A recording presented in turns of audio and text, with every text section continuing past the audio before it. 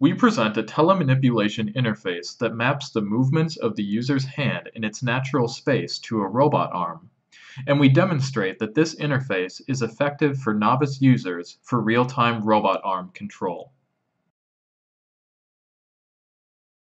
In our control method, the user performs the motion required to accomplish the task in a representative manner, and we automatically retarget this motion in real time such that the robot mimics the user's arm motion.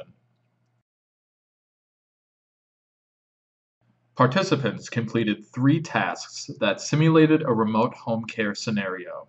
First, the participants picked up 3 bottles from the table and dropped them in a recycling bin. Next, the participants picked up 2 vertically configured plates and set them down on the table by rotating them to the correct configuration. Lastly, the participants picked up 2 Lego towers and dropped them in the toy bin. The squared-off edges of the pieces make this a more complex pick-and-place task because it requires more rotational precision of the end effector than the cylindrical grasp of the bottles.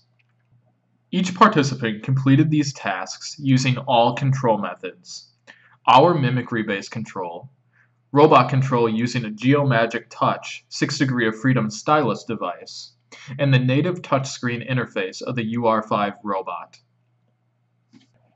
We show significant task time benefits and subjective measure advantages for mimicry-based control over both the 6 degree of freedom stylus device and touchscreen interface. In the remainder of the video, we show additional examples of our mimicry-based control method being used to complete various tasks.